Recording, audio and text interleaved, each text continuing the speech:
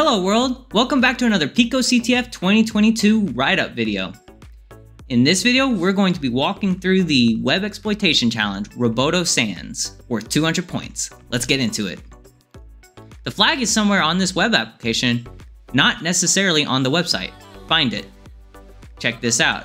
Okay, so this is a web challenge, and when I see anything with robo or robot in it, I immediately think of robots.txt because that is a file that's not necessarily on the website.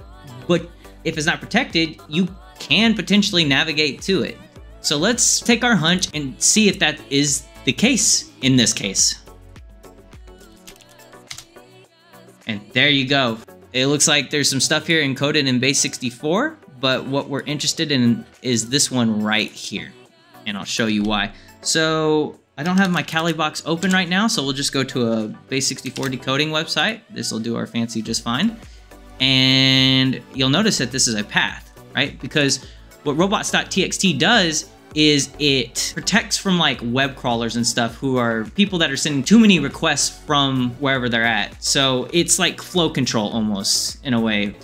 And essentially what it does is it helps protect your site from being overloaded from said requests, okay? So let's go ahead and navigate to that, what was it? JS.myfile.txt, so js/myfile.txt, and there's the flag.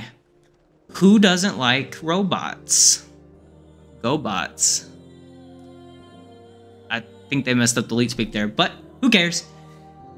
If you enjoyed the video, drop a like and subscribe to the channel to show your support. Turn on post notifications to get regular injections of cyber content directly into your feed.